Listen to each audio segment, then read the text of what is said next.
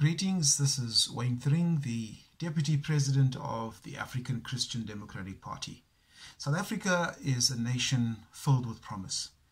As a nation and as a country, we have some of the richest deposits of minerals in the world in terms of our wealth with regards to gold and silver and diamonds and platinum, uranium, coal deposits, and many other deposits. South Africa is unparalleled as compared to other nations on the continent and around the world. And while we have all of these resources, one of the richest nations in terms of our mineral resources, at the same time, we face so many challenges. And this is the paradox. There should be no one who is poor in South Africa if the resources in this nation were distributed equally. However, the challenge that we have are challenges of high crime. We have some of the highest unemployment rates ever in the nation, over 27%, and on the expanded definition at some 40%.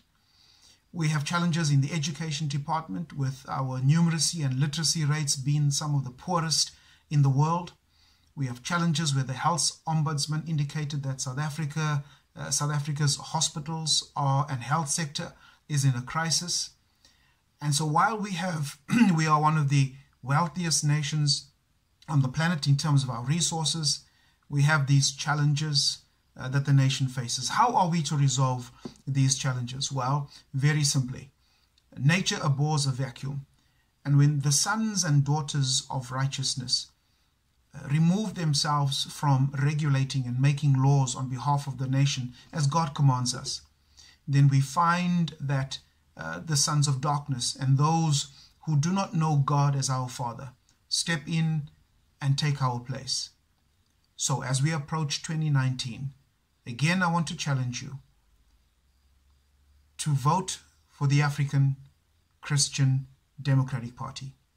The ACDP puts forward men and women of righteousness, who will ensure that the resources of our nation are equitably distributed.